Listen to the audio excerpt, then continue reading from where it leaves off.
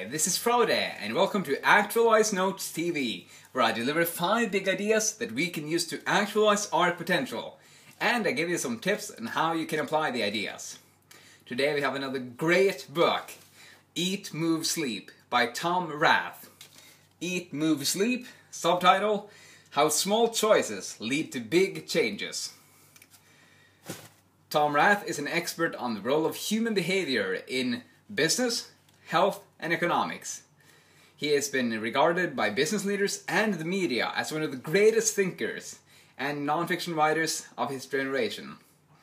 Among other things, he is the best-selling author of 5 international bestsellers that has sold over 5 million copies around the world.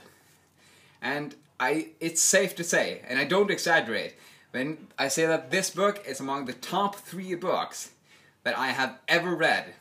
And among about 100 books on self-improvement, this is the one that was the most packed with big ideas that I'm very excited to teach you now. If you want to eat right, move more, or sleep better, this is the book for you. And you can think of it as a manual for staying fully energized and fully engaged in your life. Now, I want to start off with my favorite quote from the book. Prioritize 8 hours of high-quality sleep ahead of all else. You will be more likely to have a good workout, get more done at your job, and treat your loved ones better when you put sleep first. Remember, every extra hour of sleep is a positive investment. It is not an expense. And we will talk more about sleep in the 5th big idea. 5 ideas. If you have any questions, you can just comment them below the video. Now, Actualizer, let's get started with the first big idea, which is eat plus move plus sleep. Let's consider 2 different scenarios. In the first scenario, you wake up and you eat a healthy breakfast. This healthy breakfast makes it more likely that you will exercise. And you exercising makes it more likely that you'll keep eating healthy throughout the day because you feel so good and you feel so powerful. Now, after a day of healthy eating and exercise, you will also get a good night of sleep. The next day, this starts all over again. Good movement, good eating, good sleep makes your next days good. Then, a different scenario would be that you wake up with about 4 to 5 hours of sleep, a lot less than you need to feel fully rested. Now this makes it more likely that you will crave unhealthy foods, so you eat an unhealthy breakfast. This also means that you feel worse, so you don't really feel for going for a workout. Now, when you have eaten poorly, slept poorly, and not moved throughout the day, you will have a poor night of sleep. At least it's more likely. And all in all, this leads to a downward spiral of all the things we don't want to experience. And that is why Tom has structured the book so he focuses on eating, moving, and sleeping. We want to prove all of them at the same time, instead of just going for one of them. Because if you get a good night of sleep, it's more likely you eat better and move more. If you get a bad night of sleep, you will eat unhealthier and move less. It's more likely. So we want to focus on all of them. And the latest research shows that if you focus on all of these elements at the same time, it is easier to actually follow through on them. And the odds of success increases. So just remember that. We want to focus on all of them. While remembering that we have limited willpower, so we want to do it in small steps. Now for some more practical ideas on how we can eat right, move more, and sleep better. Next big idea, net gains. Tom says that every single choice matters, as its subtitle also suggests. How small choices lead to big changes. Consider that if you eat, you choose soda over water. Tom says that this is a net loss, because you choose something unhealthy over a healthy thing. But if you choose vegetables over French fries, it is a net gain, because you chose something healthy over something unhealthy. And you can also consider if you drink coffee, that's a net gain, because it's good for you. If you put cream into that coffee, it's a net loss because of the extra added calories. And this idea of net gains and net losses, +1, -1, reminds me of Abraham Maslow, who is the author of Toward a Psychology of Being. In that book, he talks about that everything registers in our subconscious mind. Every single choice we make, we can't hide any of our choices from ourselves. And he says that if we do something we are ashamed of, it registers to our credit, -1. And if we do something honest or fine or good, it registers to our credit, +1. And he also says that the net results will result in us despising ourselves or loving and respecting ourselves. Ralph Waldo Emerson echoes the same wisdom in Self-Reliance, where he says that vice or virtue emit a breath in every moment. In other words, we do immoral or moral behavior in every single moment. So, the practical tip Tom gives us is, yes, he has a great quote for this tip. Ask yourself if the next food you put in your mouth is a net gain or a net loss. Repeat throughout the day. Every single choice matters. Next big idea, measure it. A very fascinating study showed that simply measuring improved people's amount of movement.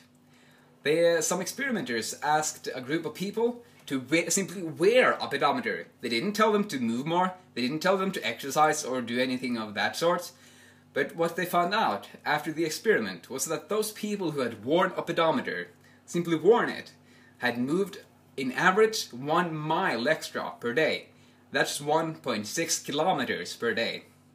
And the total amount of movement activity levels increased by 27%.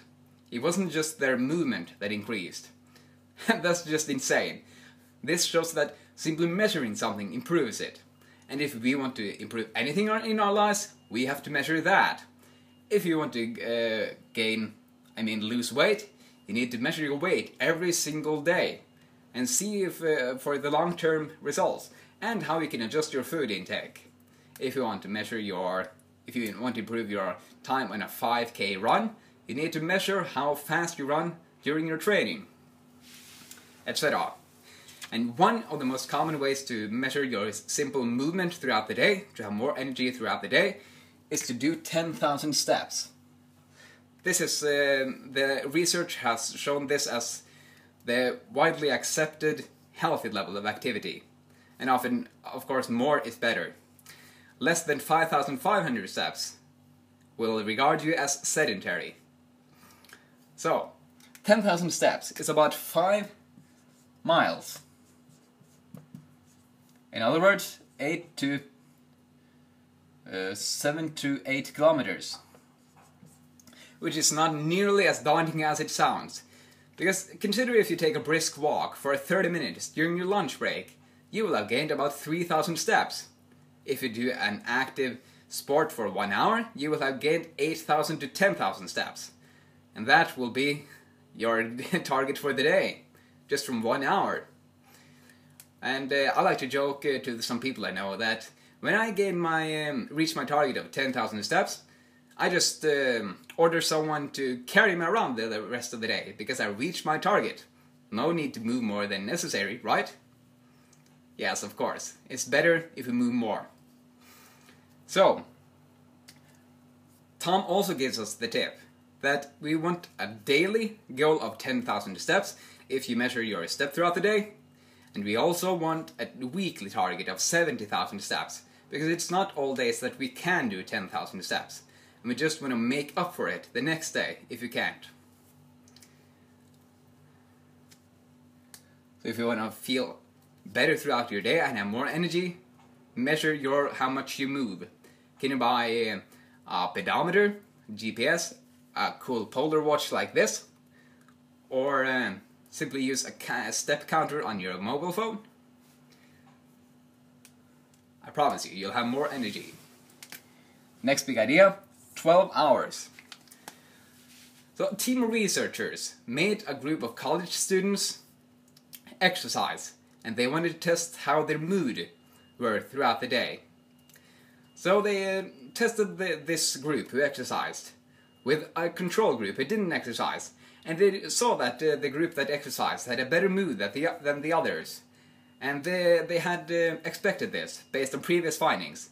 But what surprised them was the durability of this increase in mood. Smiley face. The students who had exercised for 20 minutes, moderate intensity workout, simply a bit short of breath for 20 minutes, they were in a better mood for 2, 4, 8, and even 12 hours later. Imagine that! Having a mood boost for 12 hours after just 20 minutes of moderate intensity workout. And that leaves the question, are you working out? If so, that's great. But if you aren't, is a 12-hour mood boost enough of an incentive to get you started? Also, if you exercise in the evening, that's better than not exercising at all. But just remember that you're basically sleeping through a 12-hour mood boost. Another benefit that I like by exercising in the morning is that I don't dread the exercise that I will have after work or after school or after pretty much all of the day.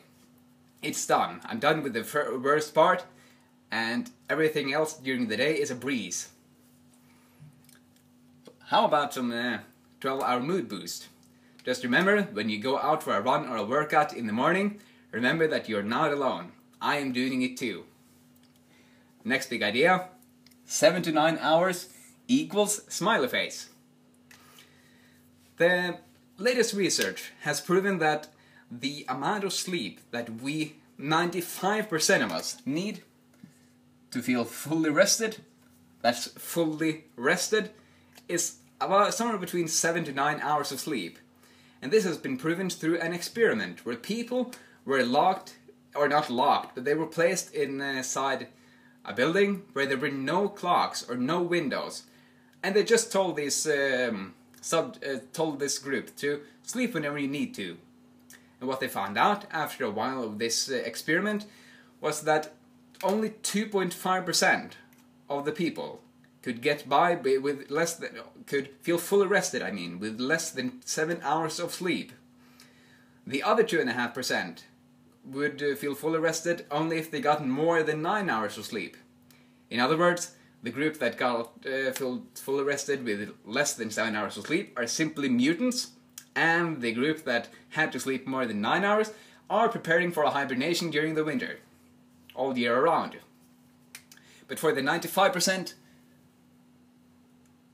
of us who need, for the other 95% of us, we simply need 7 to 9 hours of sleep if we want to feel fully rested. And I want to emphasize this point, it's fully rested. Anyone can get by with 6 hours of sleep, but they won't be as alert and perform as good as others. This was actually proven in an experiment where researchers wanted to test how alert people who got less than 7 hours of sleep were on some on-screen tasks. So they would have to do some tasks on this screen to see how alert they were. And the results? Well, those who had gotten less than 7 hours of sleep performed way worse than people who had gotten more than 8 hours of sleep. So, to conclude, sleep is not a luxury. Sleep is it is a basic necessity, Tom Rath says, and it is one of my favorite phrases.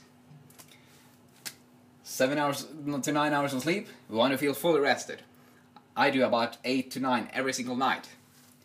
12 hours, if you want a 12-hour mood boost, work out during the morning or during the day.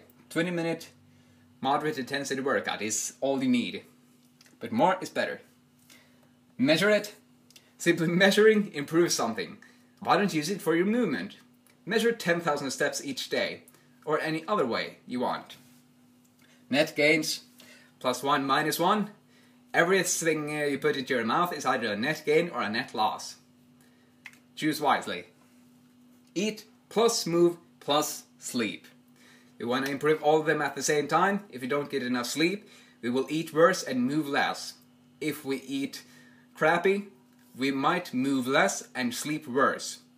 If we move less, we might eat crappy and sleep worse, etc. So that was a quick look at Eat, Move, Sleep. Thank you very much for writing the book, Tom Rath. I highly enjoyed it. Yes. I hope you enjoyed and that you continue to actualize your potential so we can create a better world together. Thank you very much for watching. Hope you'll have an awesome day. See ya.